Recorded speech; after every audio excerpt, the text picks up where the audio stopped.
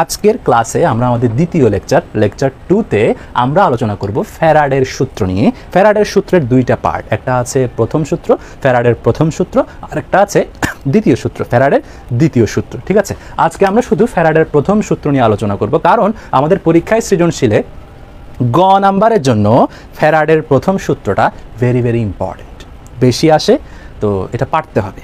পরীক্ষায় সৃজনশীলে গতে তড়িৎ রসায়ন অধ্যায় থেকে পরীক্ষায় দুইটার সৃজনশীল আসে, দুইটার যে কোনো একটার গতে তুমি ফ্যারাডের প্রথম সূত্রের গাণিতিক সমস্যা পাওয়ার সম্ভাবনা 80%। কেমন পাবে ইনশাল্লাহ, আশা করা যায়। ঠিক আছে, ফ্যারাডের সূত্র বাদ কি করে দেখো, আমাদেরকে এটা একটা দ্রবণ দিয়ে দিছে, তড়িৎ বিশ্লেষ্য একটা দ্রবণ দিয়ে দিছে, সোডিয়াম ক্লোরাইডের একটা দ্রবণ দিয়ে দিছে। গত ক্লাসে আমরা শিখছিলাম একটা দ্রবণে দুইটা তড়িৎদ্বার থাকে, একটা হচ্ছে জারণ তড়িৎদ্বার, একটা হচ্ছে বিজারণ তড়িৎদ্বার। জারণ তড়িৎদ্বারটাকে বলা হয় অ্যানোড, বিজারণ তড়িৎদ্বারটাকে বলা হয় ক্যাথোড। এখন এই অ্যানোড আর ক্যাথোড দুইটা তড়িৎদ্বারকে আমরা তারের সাহায্যে ব্যাটারির সংযোগ দিলাম, অর্থাৎ আমরা এই দ্রবণে সোডিয়াম ক্লোরাইডের দ্রবণে বিদ্যুৎ প্রবাহ করব, তড়িৎ চালনা করব। ব্যাটারির ধনাত্মক প্রান্ত, এটা হচ্ছে ব্যাটারির ডিজাইন হচ্ছে এরকম, মানে এটা দিয়ে ব্যাটারি প্রকাশ করে, এটা হচ্ছে ব্যাটারির ধনাত্মক প্রান্ত, এটা হচ্ছে ঋণাত্মক প্রান্ত। ধনাত্মক প্রান্তটা যুক্ত আছে ধনাত্মক তড়িৎদ্বারের সাথে, ধনাত্মক তড়িৎদ্বারকে বলা হয় অ্যানোড বা জারণ তড়িৎদ্বার।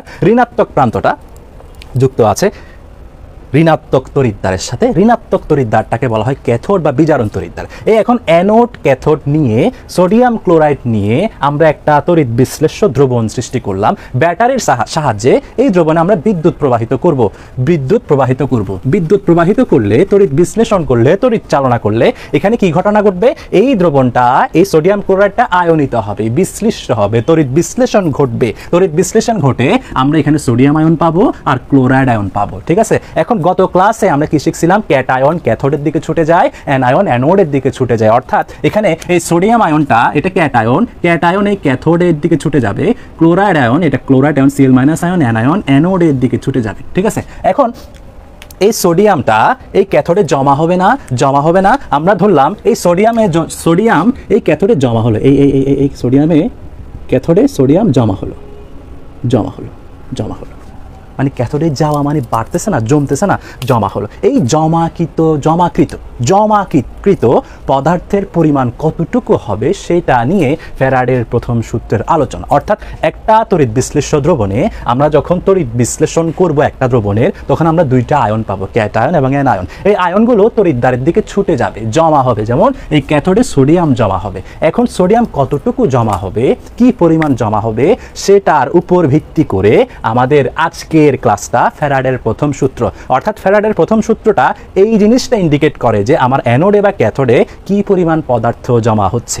ঠিক আছে, কি পরিমাণ পদার্থ জমা হবে সেটা আমরা ফ্যারাডের সূত্রের সাহায্যে জানতে পারবো, যদি আমরা একটা দ্রবণে বিদ্যুৎ প্রবাহিত করি ব্যাটারির সাহায্যে। প্রবাহিত বিদ্যুতের সাথে ওই পরিমাণের একটা সম্পর্ক আছে, যেটা ফ্যারাডের সূত্র শেষ হলে আমরা জানতে পারবো। তাহলে আবার বলি, ফ্যারাডের সূত্র এখনো বলি নেই, ফ্যারাডের সূত্র এখনো বুঝতে হবে না, কিছু বলি নেই। জাস্ট আমি যখন একটা দ্রবণের তড়িৎ বিশ্লেষণ করব, তড়িৎদ্বারে দ্রবীভূত বা সঞ্চিত পদার্থের পরিমাণটা কীরকম হবে সেটা নিয়ে আমাদের ফ্যারাডের প্রথম সূত্র আজকের ক্লাসটা তৈরি। ঠিক আছে, ফ্যারাডের প্রথম সূত্র এখানে আমি লিখছি, জাস্ট দেখো আমি পড়ি। তড়িৎ বিশ্লেষণের ফলে অ্যানোডে বা ক্যাথোডে দ্রবীভূত বা সঞ্চিত পদার্থের পরিমাণ প্রবাহিত বিদ্যুতের পরিমাণের সমানুপাতিক।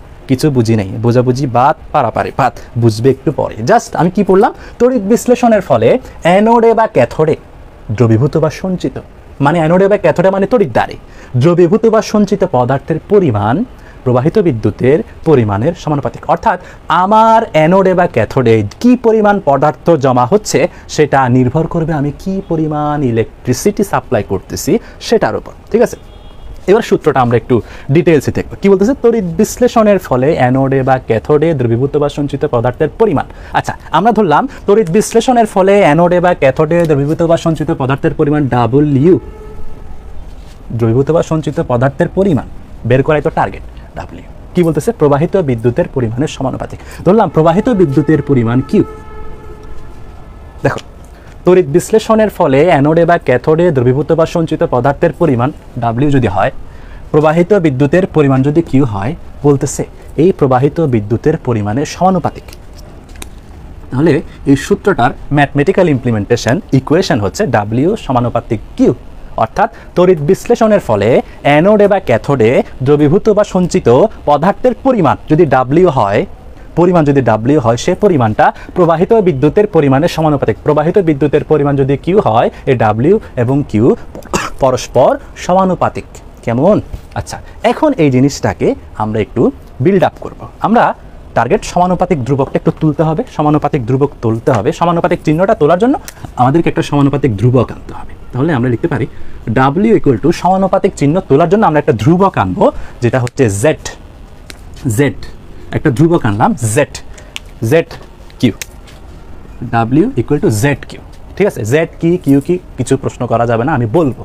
ঠিক আছে, প্রশ্ন সব আমি করবো, আমি উত্তর দিব। আমি জানি তোমাদের মনে কি প্রশ্ন আছে, সো এখন প্রশ্নটা মাথায় এনে মাথাটা গরম করিও না। তোমাদের সব প্রশ্নের উত্তর আমি দিব। ঠিক আছে, বিশ্বাসটা রাখো আমার উপর। জেড কি এখন পারতে হবে না। W equal to Z Q আমরা পাচ্ছি যখন আমরা এই সমানুপাতিক চিহ্নটা তুললাম। ঠিক আছে, এখন আমরা সূত্রটাকে আরেকটু মডিফাই করতে চাচ্ছি। দেখো, আমরা যখন ফিজিক্সে স্থির তড়িৎ পড়ছি, স্থির তড়িৎ একটা চ্যাপ্টার আছে না, স্থির তড়িৎ আমরা পড়ছিলাম I equal to Q by T. হ্যাঁ, তাহলে আমরা কি পাই? কিউ ইকুয়াল টু আইটি লিখতে পারি। তাহলে এই কিউ এর জায়গায় আমরা আইটি লিখতে পারি না, এই কিউ এর জায়গায় আমরা আইটি লিখতে পারি না। তাহলে আমরা আলটিমেটলি পাই কিউ এর জায়গায় আইটি লিখলাম। তাহলে আমরা এই সূত্রটা কোথায় নিয়ে গেলাম জানো? W equal to Z IT. W equal to Z IT. এখন তোমাদের প্রশ্ন, স্যার ডাব্লিউ হচ্ছে দ্রবীভূত বা সঞ্চিত পদার্থের পরিমাণ, আই হচ্ছে প্রবাহিত বিদ্যুতের পরিমাণ, প্রবাহিত বিদ্যুৎ অ্যাম্পিয়ার, টি হচ্ছে সময়, জেড কি? জেড কি এখানে লিখছি ডাব্লিউ সঞ্চিত পদার্থের পরিমাণ, আই প্রবাহিত বিদ্যুতের পরিমাণ, টি হচ্ছে প্রয়োজনীয় সময়, জেড হচ্ছে তড়িৎ রাসায়নিক তুল্যাঙ্ক। হোয়াট ইজ তড়িৎ রাসায়নিক তুল্যাঙ্ক? যদি প্রশ্ন করা হয় যে স্যার তড়িৎ রাসায়নিক তুল্যাঙ্ক জিনিসটা কি, জেড মানে তড়িৎ রাসায়নিক তুল্যাঙ্ক, তড়িৎ রাসায়নিক তুল্যাঙ্ক জিনিসটা কি? তড়িৎ রাসায়নিক তুল্যাঙ্ক হচ্ছে, আমরা মনে করো একটা দ্রবণে, এটা একটা দ্রবণ, এখানে তড়িৎদ্বার আছে, হ্যাঁ তড়িৎদ্বার আছে, এখানে আমি বিদ্যুৎ প্রবাহিত করলাম 5 অ্যাম্পিয়ার। 5 অ্যাম্পিয়ার বিদ্যুৎ প্রবাহিত করার ফলে এই অ্যানোডে বা ক্যাথোডে কিছু পদার্থ জমা হলো। এখন ওই 5 অ্যাম্পিয়ারকে আমি যদি 1 কুলম্বে কনভার্ট করি, অর্থাৎ 1 কুলম্ব আধান প্রবাহের ফলে আমি যদি একটা তড়িৎদ্বারে, একটা দ্রবণে, একটা তড়িৎ বিশ্লেষ্য দ্রবণে 1 কুলম্ব বিদ্যুৎ প্রবাহিত করি, তাহলে আমি যে পরিমাণটা পাবো, যে পরিমাণ পদার্থ তড়িৎদ্বারে জমা হবে, সেটা হচ্ছে তড়িৎ রাসায়নিক তুল্যাঙ্ক। তড়িৎ বিশ্লেষণের ফলে অ্যানোডে বা ক্যাথোডে দ্রবীভূত বা সঞ্চিত পদার্থের পরিমাণ প্রবাহিত বিদ্যুতের পরিমাণের সমানুপাতিক। প্রবাহিত বিদ্যুতের পরিমাণ যদি 1 কুলম্ব হয়, তাহলে যে পরিমাণ পদার্থ আমার অ্যানোডে বা ক্যাথোডে জমা হবে, সেটা হচ্ছে ওই পদার্থের তড়িৎ রাসায়নিক তুল্যাঙ্ক। ব্যাপারগুলো আরও ক্লিয়ার হবে যখন আমরা কয়েকটা ম্যাথমেটিক্যাল প্রবলেম সলভ করব। ঠিক আছে, তড়িৎ রাসায়নিক তুল্যাঙ্কের সংজ্ঞা যদি আমি দাঁড় করাতে চাই, আমরা ধরলাম W equal to Z Q. ঠিক আছে, আমি কি বললাম? 1 কুলম্ব বিদ্যুৎ প্রবাহের ফলে যে পরিমাণ পদার্থ তড়িৎদ্বারে জমা হয়, সেটা হচ্ছে তড়িৎ রাসায়নিক তুল্যাঙ্ক। তাহলে আমি যদি 1 কুলম্ব বিদ্যুৎ প্রবাহিত করি, এখানে কিউ এর মান 1 হবে, তাহলে আমরা জেড কি পাচ্ছি? W equal to Z. তাহলে সংজ্ঞাটা এখন যদি দাঁড় করাই, 1 কুলম্ব বিদ্যুৎ প্রবাহের ফলে অ্যানোডে বা ক্যাথোডে যে পরিমাণ পদার্থ জমা হয় তাকে তড়িৎ রাসায়নিক তুল্যাঙ্ক বলে। 1 কুলম্ব বিদ্যুৎ প্রবাহের ফলে অ্যানোডে বা ক্যাথোডে যে পরিমাণ পদার্থ জমা হয়, তাকে ওই পদার্থের তড়িৎ রাসায়নিক তুল্যাঙ্ক বলে। ঠিক আছে, তড়িৎ রাসায়নিক তুল্যাঙ্ক কাকে বলে? ফ্যারাডের প্রথম সূত্রের একটু ব্যাখ্যা, বিশ্লেষণ সবকিছু তোমরা বুঝছো কিনা বলো। আমি একটু সামনের দিকে যাব, তড়িৎ রাসায়নিক তুল্যাঙ্ক নিয়ে আরেকটু ডিটেলস বলবো। ঠিক আছে, ওকে। তড়িৎ রাসায়নিক তুল্যাঙ্ক নির্ণয়ের সূত্র হচ্ছে কি জানো? জেড ইকুয়াল টু, তড়িৎ রাসায়নিক তুল্যাঙ্ক জেড ইকুয়াল টু গ্রাম পারমাণবিক ভর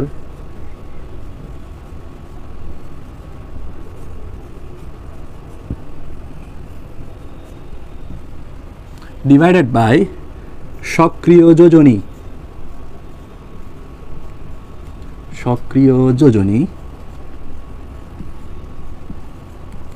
ইন্টু 96500।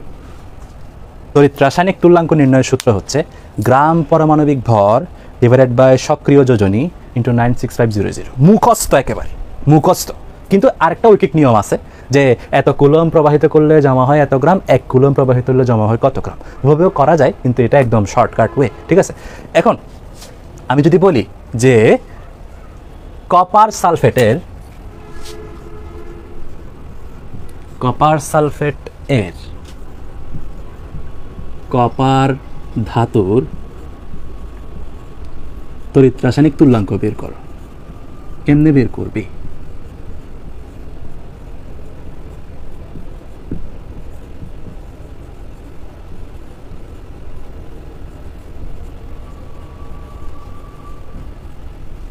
কপার সালফেটে কপার ধাতুর তড়িৎ রাসায়নিক তুল্যাঙ্ক বের করতে বলছে। তো সেটার জন্য আমাদের কপারের গ্রাম পারমাণবিক ভর জানা থাকতে হবে। কপারের পারমাণবিক ভর কত জানো? 63.5। সক্রিয় যোজনী মানে কি? এই কপার সালফেটে কপারের যোজনী কত? যেমন কপারের যোজনী 1 হতে পারে, 2 হতে পারে। এই সক্রিয় যোজনী মানে কপার সালফেটে কপারের যোজনী। এখানে তুমি যোজনী 1 দিতে পারবে না। কপার সালফেটে কপারের যোজনী কেমনে বের করবে? কপার সালফেট যেহেতু 2 এখানে কপারকে 2+ হতে হবে। এই কপার সালফেটে কপারের যোজনী 2। তাহলে সক্রিয় যোজনী হচ্ছে 2 পাচ্ছি। এখন আমরা ইজিলি ম্যাথটা করতে পারবো ইনশাআল্লাহ। ঠিক আছে, দেখো আমরা যদি সূত্রে মান বসাই আমরা কি পাবো?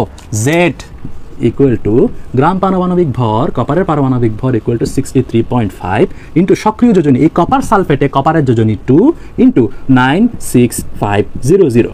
তাহলে এটাই হবে তড়িৎ রাসায়নিক তুল্যাঙ্ক। আমি ক্যালকুলেটরটা কোথায় হারিয়ে ফেলছি, একটু খুঁজে দেখি। কেমন ক্যালকুলেটর তোমরা একটু করে ফেলো। কেমন 2 তাহলে হাইড্রোজেন হবে, দুইটা হাইড্রোজেনের 2+, তাহলে একটা হাইড্রোজেনের জন্য যোজনী হবে 1। কেমন? তাহলে এই সূত্র যদি আমরা বসাই ZH ইকুয়াল টু পানির ভর কত, হাইড্রোজেনের ভর কত 1.008 না, তাহলে 1.008 ডিভাইডেড বাই 2 না, এখানে পানির ইয়েটা দিতে হবে 1, যোজনী 1 ইন্টু 96500। এভাবে করলে অ্যান্সারটা হয়ে যাবে ইনশাআল্লাহ। 1.008 ভাগ 96500। ধন্যবাদ। 1.04। যারা 1.008 দাওনি, রাদিয়া সারওয়া একদম অ্যাকুরেট অ্যান্সারটা বের করছো। 1.008 দিতে হবে, শুধু 1 দিয়ে বসে থাকলে হবে না। ঠিক আছে, 1.008 দিবা, 1.3 হলেও হবে, তবে রাদিয়া সারওয়ার অ্যান্সারটা একেবারে পারফেক্ট হয়েছে। ওকে, তাহলে তড়িৎ রাসায়নিক তুল্যাঙ্ক নিয়ে তোমাদেরকে আর কোনো প্রবলেম আছে, আর কোনো কোয়েশ্চেন আছে? তড়িৎ রাসায়নিক তুল্যাঙ্ক কাকে বলে? 1 কুলম্ব বিদ্যুৎ প্রবাহের ফলে তড়িৎদ্বারে যে পরিমাণ পদার্থ জমা হয়, আমি যদি 1 কুলম্ব বিদ্যুৎ প্রবাহিত করি, আমার তড়িৎদ্বারে যে পরিমাণ পদার্থ জমা হবে, এই যে তড়িৎদ্বারে যে পরিমাণ পদার্থ জমা হবে সেটা হচ্ছে তড়িৎ রাসায়নিক তুল্যাঙ্ক। তড়িৎ রাসায়নিক তুল্যাঙ্ক এইভাবে আমরা বের করতে পারবো। ঠিক, কপার সালফেটের জলীয় দ্রবণে 10 অ্যাম্পিয়ার বিদ্যুৎ 10 আওয়ার 10 ঘন্টা যাবত চালনা করা হলো। চালনা করালে তড়িৎদ্বারে কি পরিমাণ কপার জমা হবে? কি পরিমাণ কপার জমা হবে? তড়িৎদ্বারে কি পরিমাণ কপার জমা হবে? ঠিক আছে, তাহলে দেখো আমাদের কি কি দেয়া আছে আমরা একটু দেখি। কপার সালফেটের জলীয় দ্রবণে 10 অ্যাম্পিয়ার বিদ্যুৎ, তাহলে 10 অ্যাম্পিয়ার বিদ্যুৎ মানে আমাদের I ইকুয়াল টু 10 অ্যাম্পিয়ার দেয়া আছে। 10 আওয়ার যাবত চালনা করালে মানে তাহলে সময় T ইকুয়াল টু 10 আওয়ার দেওয়া আছে, তাহলে আওয়ারকে আমাদেরকে সেকেন্ডে নিতে হবে। সেকেন্ডে নেওয়ার জন্য 10কে আমরা 3600 দিয়ে গুণ করব। 1 ঘন্টা সমান 3600 সেকেন্ড, তাহলে আমাদের কত আসবে? 36000 সেকেন্ড। ঠিক আছে, এই 36000 সেকেন্ড আমাদের আয় দেয়া আছে, টি দেয়া আছে। আমাদের কি বের করতে হবে? কি পরিমাণ কপার তড়িৎদ্বারে জমা হবে সেটা বের করতে হবে। ঠিক আছে, তাহলে আমাদেরকে প্রথমে W ইকুয়াল টু ZIT সূত্রের সাহায্যে এই ম্যানটা বের করতে হবে। এখানে দেখো আমাদের আই দেয়া আছে, টি দেয়া আছে, জেড দেয়া নাই। জেডটা বের করতে হবে। আমাদের প্রথম টার্গেট এই ম্যাথে আমাদের জেড বের করা, তড়িৎ রাসায়নিক তুল্যাঙ্ক বের করা। যদি আমরা জেড বের করে ফেলতে পারি, তড়িৎ রাসায়নিক তুল্যাঙ্ক বের করে ফেলতে পারি, তাহলে আমরা ইজিলি ম্যাথটা করতে পারবো। ঠিক আছে, যেহেতু কি পরিমাণ কপার জমা হবে বলতেছে, সেজন্য আমাদেরকে এখানে কপারের তড়িৎ রাসায়নিক তুল্যাঙ্ক বের করতে হবে। ঠিক আছে, একটু আগে আমরা তড়িৎ রাসায়নিক তুল্যাঙ্ক বের করছি না, কপারের তড়িৎ রাসায়নিক তুল্যাঙ্ক বের করছি না, তাও এখানে আবার করব। কপারের কি হবে জানো? কপার কি করে? কপার 2+, দুইটা ইলেকট্রন কপার আয়নে পরিণত হয়। কেমন? তাহলে এখানে কপারের যদি তড়িৎ রাসায়নিক তুল্যাঙ্ক বের করতে হয়, Z Cu কপার যদি বের করতে হয় কি করতে হবে সূত্র কি 63.5 পারমাণবিক ভর ডিভাইডেড বাই সক্রিয় যোজনী 2 এখানে 2 যোজনী 2 ইনটু 96500 ইকুয়াল টু কত এটাকে করছি না আমরা 3.29 ইনটু 10 ইনভার্স 4 গ্রাম পার কুলম তাহলে আমরা জেড পেয়ে গেলাম একদম ইজি আমরা জানি আমরা কি জানি W ইকুয়াল টু ZIT তাহলে Z পেয়ে গেলাম 3.29 ইন্টু 10 ইনভার্স 4 ইন্টু I কত 10 এম্পিয়ার ইন্টু T কত 36,000 তাহলে কত আসবে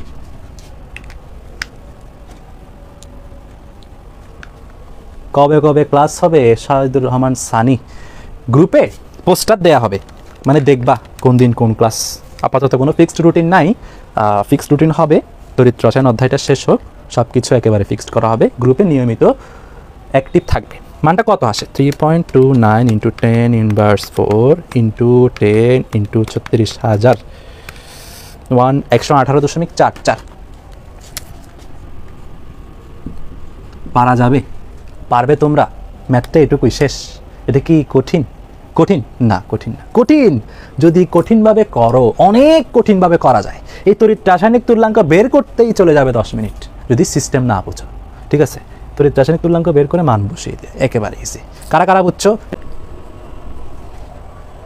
160 মিলি অ্যাম্পিয়ার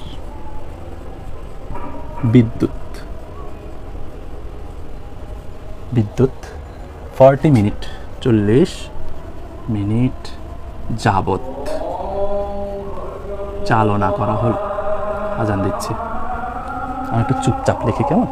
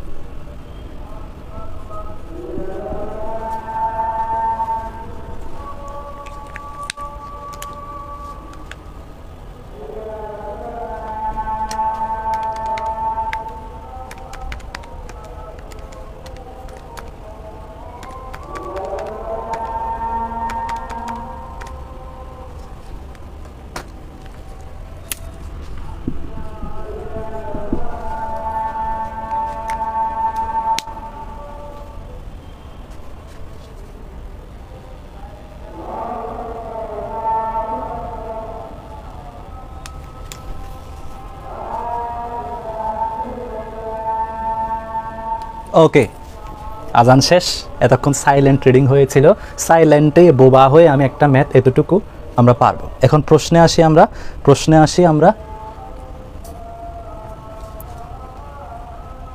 চালনা করা হলে আর কি মারে মা,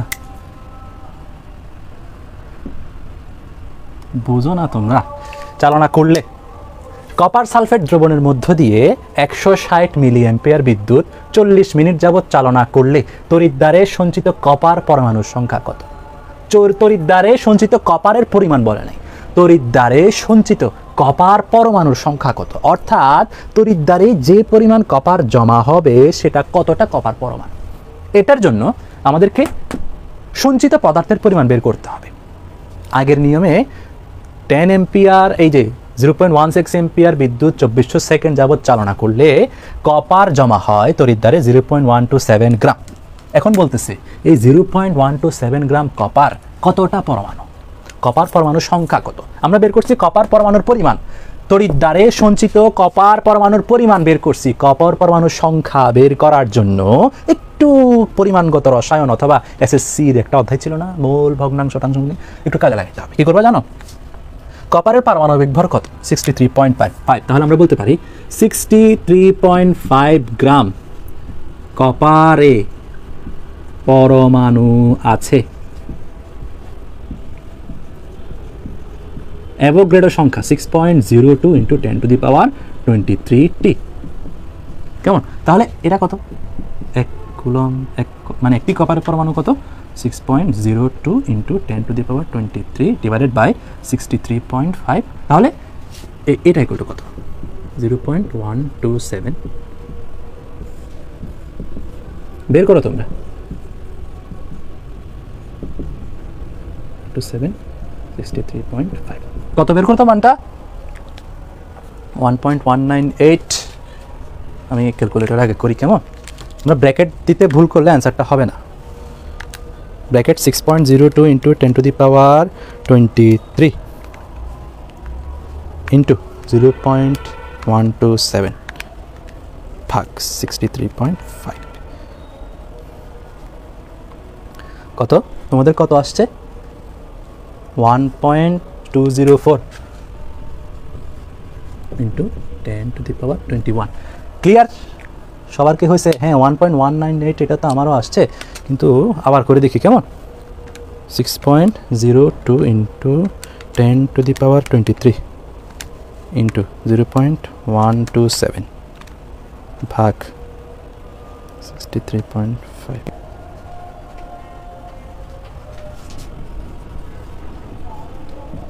ঠিক আছে, তাহলে আমি একটু হেল্প করে দিই তোমাদেরকে। সিলভার তড়িৎ বিশ্লেষণ বিক্রিয়া, এটা যোজনী 1, এখানে দেয়া আছে I = 1.5, W = 1.89 গ্রাম। তো আমাদেরকে টি বের করতে হবে। কর হচ্ছে 107.88 ডিভাইডেড বাই 96500 1.1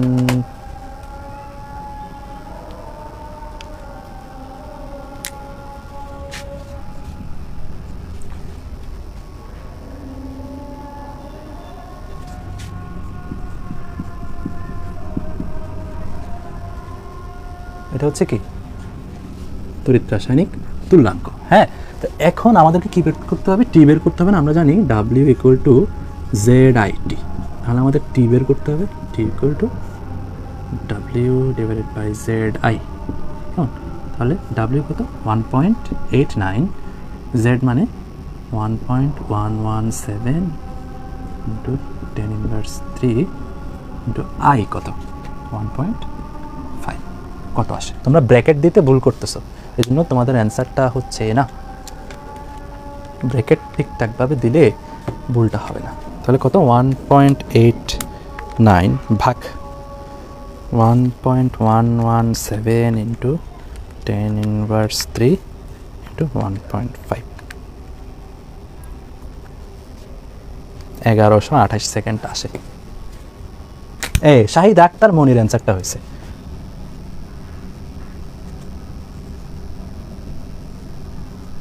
সেকেন্ড, এত সেকেন্ড। ঠিক আছে, এরকম কার কার হয়েছে একটু বলো। যারা ভুল করছো তোমাদের অ্যান্সার এরকম আসবে, আর 1.126 ইন্টু 10⁻³ যাদের আসছে 1128 আলাউদ্দিনের, ঠিক আছে। এইভাবে তোমরা মিলিয়ে নাও, যাদের অ্যান্সার ভুল হচ্ছে এইভাবে মিলিয়ে নাও। এটা হচ্ছে সেকেন্ড। তো এটাকে আমরা একটু সুন্দর করার জন্য কি করব জানো, 60 দিয়ে ভাগ করব। 60 দিয়ে ভাগ করলে কি হবে, অ্যান্সারটা মিনিটে চলে যাবে। কত হবে, মিনিটে চলে গেলে কত হবে, 60 দিয়ে ভাগ করলে আমরা পাবো 18.80 মিনিট বা 18 মিনিট 80 সেকেন্ড। বুঝছো, ক্লিয়ার তোমাদের? তমা সরকার যুক্ত হয়েছে এতক্ষণে। এইভাবে করো, ভুলটা হবে না। তোমরা ক্যালকুলেটরের চিপতে ভুল করতেছো। হ্যাঁ, ইসমাইল চৌধুরীর অ্যান্সার এখন হয়েছে। তোমরা এখন বুঝছো ভাইয়ারা, ম্যাথটা বুঝছো, ঠিক আছে। এগুলো পরীক্ষা পারতে হবে, তোমাদেরকে করতে দিলাম আর কি, আগে আমি না করে। নিলয়ের সূত্র। হ্যাঁ, এখন আমরা সমাধানের দিকে চলে যাব। প্রশ্নটা খেয়াল করো। চট্টগ্রামের দত্ত জুয়েলার্স মেয়েদের জন্য ইমিটেশনের চেইন তৈরি করে। কম দামের ধাতুর তৈরি 10টি চেইনের উপর গোল্ডের প্রলেপ দেওয়ার জন্য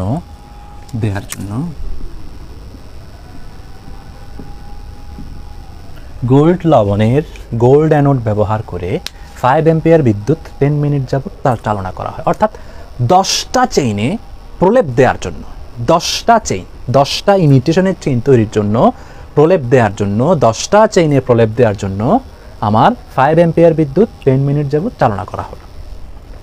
প্রতি 10 গ্রাম গোল্ডের দেওয়া থাকবে 196.97। প্রথমে আমরা জাস্ট 10টা চেইনে প্রলেপ দিতে কি পরিমাণ গোল্ড প্রয়োজন ওটা বের করব, ঠিক আছে। দেখো, গোল্ডের তড়িৎ বিশ্লেষণ বিক্রিয়াটা কি, গোল্ড এটা তো। তাহলে আমরা যদি গোল্ডের তড়িৎ রাসায়নিক তুল্যাঙ্ক বের করতে চাই, আমাদের আসবে 196.97 divided by 3 into 96500 equal to কত আসবে, সাথে সাথে করতে হবে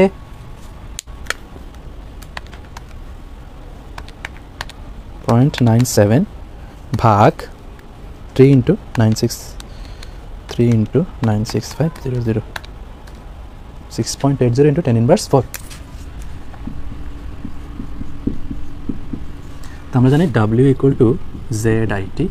এখানে 10টি চেনের প্রলেপ দেওয়ার জন্য গোল্ডেন ব্যবহার 5 অ্যাম্পিয়ার বিদ্যুৎ। তাহলে I ইকুয়াল টু এখানে 5, T equal to 10 minute 10 into 60 600 second. তাহলে আমরা এখানে Z যেটা পেলাম 6.80 ইন্টু 10⁻⁴ ইন্টু 5 ইন্টু 600 কত আসবে, করবা অ্যান্সার বলতে হবে কিন্তু। তন্নি আক্তার ভুলভাল করবা না। ক্যালকুলেটরে তোমরা ব্র্যাকেট দাও না, এখন আমি বুঝি না, ব্র্যাকেট না দিলে অ্যান্সার ভুল হবে।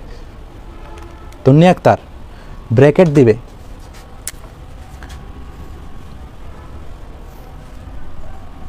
এই 2.04 গ্রাম, এটা 10টি চেইনে প্রলেপ দেওয়ার জন্য প্রয়োজনীয় গোল্ডের পরিমাণ। এতটুকু সবাই বুঝছো? হ্যাঁ, 2.04 অনেকের আসছে। হ্যাঁ, এতটুকু জাস্ট এতটুকু, ঠিক আছে। এরপর আমরা পরের দিকে যাব। এতটুকু বুঝছো, এটা কি 2.04 গ্রাম 10টা চেইনে প্রলেপ দিতে লাগে গোল্ড, ঠিক আছে। নেট প্লাস এমবি দুইটাই কাজ না করাতে লেট হয়ে গেল। ওয়াইফাই নিয়ে ফেলবা বাসায়। আমি তো কোনো টাকা নিচ্ছি না, বাইরে একটা স্যারের কাছে পড়লে মাসে কমপক্ষে 1000 টাকা খরচ হতো না ভাইয়া। তো ওই টাকাটা দিয়ে ওয়াইফাইটা নিয়ে ফেলো, অল সাবজেক্ট করতে পারবে ইনশাল্লাহ, নিয়মিত যদি লেগে থাকো। হ্যাঁ, তন্নি একটার অ্যান্সার এখন হয়েছে। তাহলে এটা কি, এই পরিমাণটা 10টা চেইনে প্রলেপ দেওয়ার জন্য প্রয়োজনীয় গোল্ডের পরিমাণ। বুঝছি। এখন আমরা পরে একটু দেখি, প্রতি 10 গ্রাম গোল্ডের দাম 4000 টাকা হলে, 40,000 টাকা হলে প্রতি চেইনে কত টাকার গোল্ড ব্যবহৃত হয়েছে। এইটা বের করছি 10টা চেইনের জন্য। এখন বলতেছে একটা চেইনে যে পরিমাণ গোল্ড প্রয়োজন সেটার দাম কত। প্রতি 10 গ্রাম গোল্ডের দাম 40,000 টাকা হলে প্রতি চেইনে কত টাকার গোল্ড ব্যবহৃত হয়েছে তোমরা খাতায় তুলবে, ঠিক আছে। তো আলাউদ্দিন কি বলতেছো, 196.97 হবে তো, ঠিক আছে। তো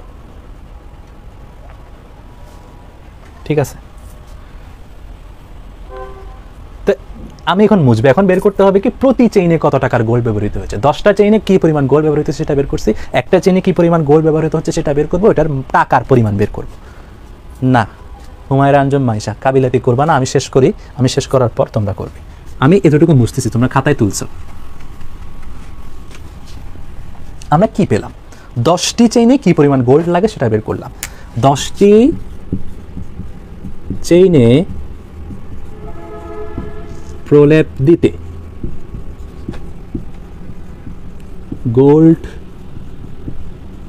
প্রয়োজন, আমরা যেটা বের করছি 10টি চেইনের উপর প্রলেপ দিতে গোল্ড প্রয়োজন 2.04 গ্রাম। ঠিক আছে, একটি চেইনে প্রলেপ দিতে 2.04 ডিভাইডেড বাই 10 ইকুয়াল টু কত আসবে, 0.204। এটা একটি চেইনে প্রয়োজনীয় গোল্ডের পরিমাণ। ঠিক আছে, একটি চেইনে প্রয়োজনীয় গোল্ডের পরিমাণ।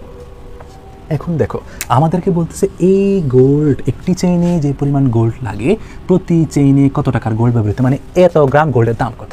এখানে আমাদের ডাটা দিয়ে দিচ্ছে 10 গ্রাম গোল্ডের দাম 40,000 টাকা। তাহলে 10 গ্রাম গোল্ডের দাম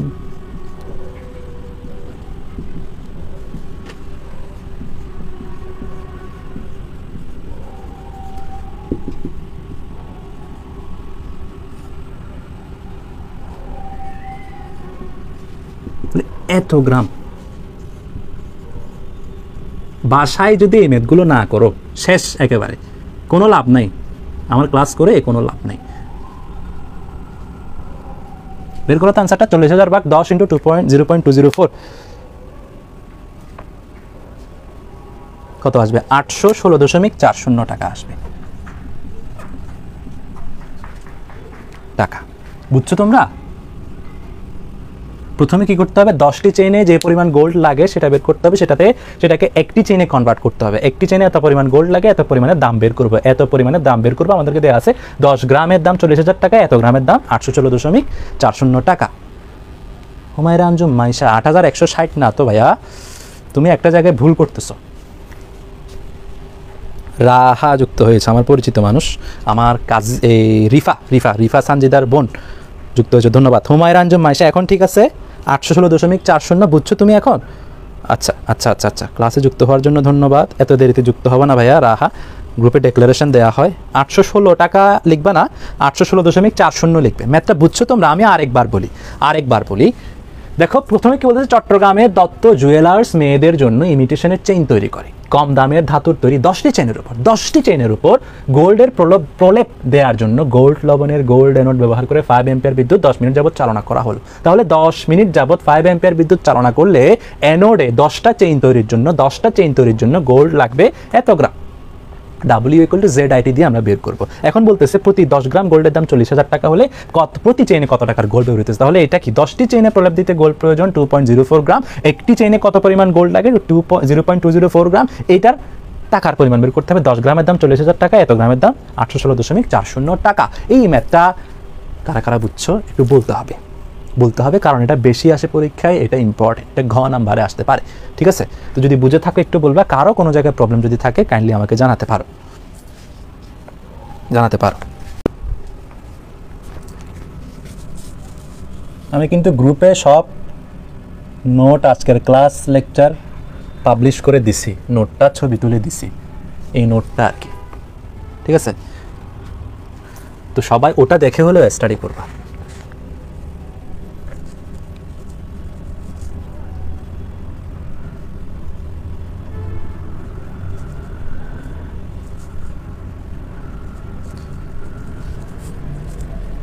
প্রবাহিত করার ফলে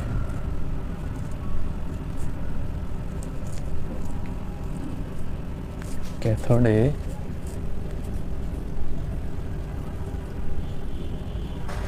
(0.0275 গ্রাম ক্রোমিয়াম জমা হয়।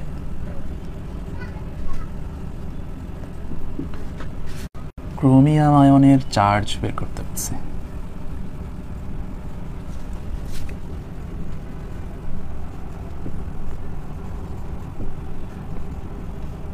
এগুলোতে বলতো তড়িৎদ্বারে সঞ্চিত কপারের পরিমাণ বের করো, কপার পরমাণুর পরিমাণ বের করো, কত টাকার গোল্ড প্রয়োজন বের করো। এখানে বলতেছে চার্জ বের করো, চার্জ বের করো। ক্রোমিয়াম সালফেট, ক্রোমিয়াম সালফেট, এখানে যেমন কপার, কপারের উপর 2+ যোজনী, ক্রোমিয়াম, ক্রোমিয়ামের উপর কি, ক্রোমিয়াম 3+ তো এটা আমরা জানি, কিন্তু এই 3+টা এই ম্যাথের সাহায্যে বের করতে বলতেছে যে ক্রোমিয়ামের মাথার উপর যে 3+ হয় এটা তোমরা বের করে দেখাও। কিভাবে বের করবে? ক্রোমিয়াম আয়নের চার্জ বের করব, কিভাবে বের করবে সেটা হচ্ছে এই ম্যাথের প্রশ্ন। ক্রোমিয়াম আয়নের চার্জ বের করো, জমাকৃত পদার্থের পরিমাণ দেয়া আছে, সময় দেয়া আছে, বিদ্যুৎ প্রবাহের মান দেয়া আছে। কিভাবে করবে? প্রথমে সবাই ক্রোমিয়ামের তড়িৎ রাসায়নিক তুল্যাঙ্ক বের করো।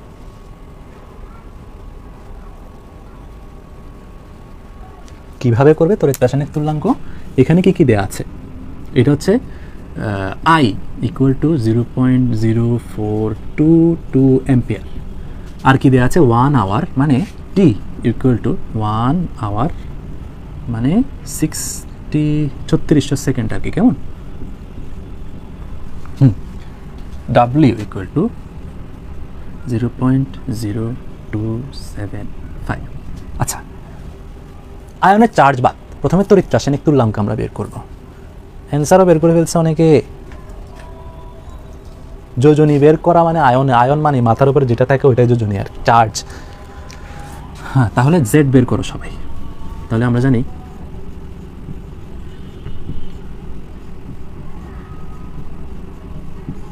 W = ZIT বা Z = W/IT। মান বসাও, 0.0275 ডিভাইডেড বাই I মানে 0.0422 ইন্টু 3600 কত আসে? কত আসে?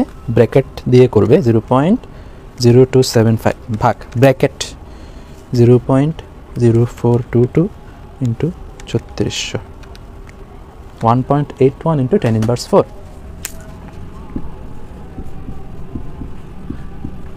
এটা কি? তড়িৎ রাসায়নিক তুল্যাঙ্ক। এখন আমরা আয়নের চার্জ বের করব। আচ্ছা বলো তো, তড়িৎ রাসায়নিক তুল্যাঙ্ক মানে কি? তড়িৎ রাসায়নিক তুল্যাঙ্ক মানে 1 কুলম্ব আধান প্রবাহের ফলে যে পরিমাণ পদার্থ জমা হয়। অর্থাৎ এখানে যদি আমরা 1 কুলম্ব ও I = 1 কুলম্ব বিদ্যুৎ প্রবাহিত করি, আমাদের তড়িৎদ্বারে এত পরিমাণ পদার্থ জমা হবে। ঠিক আছে, এখন আমরা ক্রোমিয়ামের চার্জ বের করার ট্রাই করব। ক্রোমিয়ামের তড়িৎ বিশ্লেষণ বিক্রিয়া আমরা ধরলাম ক্রোমিয়ামের চার্জ = n ধরে নিলাম। তাহলে ক্রোমিয়ামের তড়িৎ বিশ্লেষণ বিক্রিয়াটা কি হবে? Cr(n+) = Ne- Cr। যেমন ধরো Cu2+ + 2E- Cu হয় না? তাহলে এখানে 2n ধরলে মানে কি চার্জ 2 দুইটা ইলেকট্রন ত্যাগ করে কপার আয়নে পরিণত হয়। যদি চার্জ n হয়, কপার n সংখ্যক ইলেকট্রন ত্যাগ করে কপার আয়নে পরিণত হবে, কপারে পরিণত হবে। তাহলে Cr(n+) + Na = ক্রোমিয়াম আয়ন। যেহেতু ক্রোমিয়ামের চার্জ আমরা n ধরছি, ঠিক আছে, ক্রোমিয়ামের চার্জ n ধরছি, n ধরছি, n ধরে আমরা Cr(n+) + Ne- = ক্রোমিয়াম। এখান থেকে আমরা n এর মানটা বের করব। ঠিক আছে, আমাদের তড়িৎ রাসায়নিক তুল্যাঙ্ক বের হচ্ছে Z। Z = কি? Z = হচ্ছে ক্রোমিয়ামের পারমাণবিক ভর 52 ডিভাইডেড বাই সক্রিয় যোজনী। যোজনী আমরা n ধরছি না, এই n এটা যোজনী না, তাহলে n × 96500 বা Z = 1.81 × 10⁻⁴ = 52 ডিভাইডেড বাই n × 96500। তোমরা nটা বের করো, এই n এদিকে দিকে নিয়ে nটা বের করো, nটা বের করো। n করলে কত আসবে জানো? বোর্ডটা ছোট হয়ে গেছে না, বোর্ড বড় করতে হবে। n আসবে 52,96500 ইন্টু 1.81 ইন্টু 10⁻⁴, 2.97, যেটা 3 এর কাছাকাছি। তাহলে n = আমরা পাচ্ছি 3 কেমন? সৌরভ বড়ুয়া আমার বন্ধু, ধন্যবাদ আমাদের লাইভ ক্লাসে যুক্ত হওয়ার জন্য। হ্যাঁ, শ্রাবণ দত্ত, তুমি এতক্ষণ পরে কি গভর্নমেন্ট, তুমি প্রত্যেকবার দেরি করে আসো। এর আগেও একটা লাইভ কোর্স করানো হয়েছে, গ্রুপে ডিক্লারেশন দেওয়া হয় নাই, তুমি সেখানেও দেরি করতে। মোহাম্মদ ইসমাইল চৌধুরী, খুব সুন্দর কথা বলেছ। তো এতটুকু বুঝছো তোমরা? রেকর্ডেড ক্লাস করে নিবে। CRN প্লাস, আমরা চার্জ এন ধরছি, তাহলে CRN plus plus NE minus equal to CR, তাহলে তড়িৎ রাসায়নিক তুল্যাঙ্কের সূত্র যদি আমরা ফেলি, আমরা পাই Z ইকুয়াল টু, এই ক্রোমিয়ামের Z equal to 52 divided by N, তড়িৎ মানে কি সক্রিয় যোজনী N × 96500, তাহলে এই Z আমরা বের করছি 1.8 × 10⁻⁴, Nটা বের করতে হবে। Nটা বের করলে 2.97 আসবে, যেটা অলমোস্ট 3। এজন্য বলা হয় যে ক্রোমিয়ামের মাথার উপর 3+, ক্রোমিয়ামের চার্জ 3+, বুঝছো?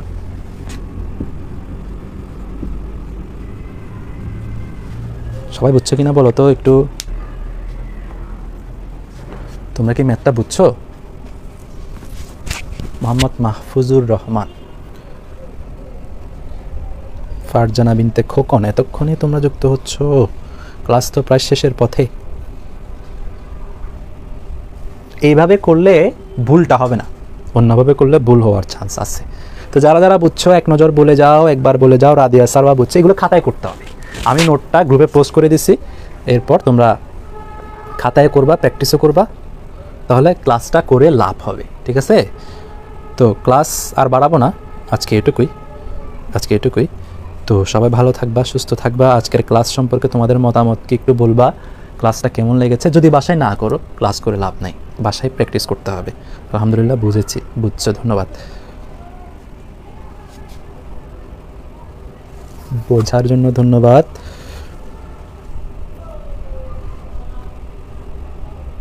সোহানুর রহমান সানি, ঠিক আছে তোমার অ্যান্সার।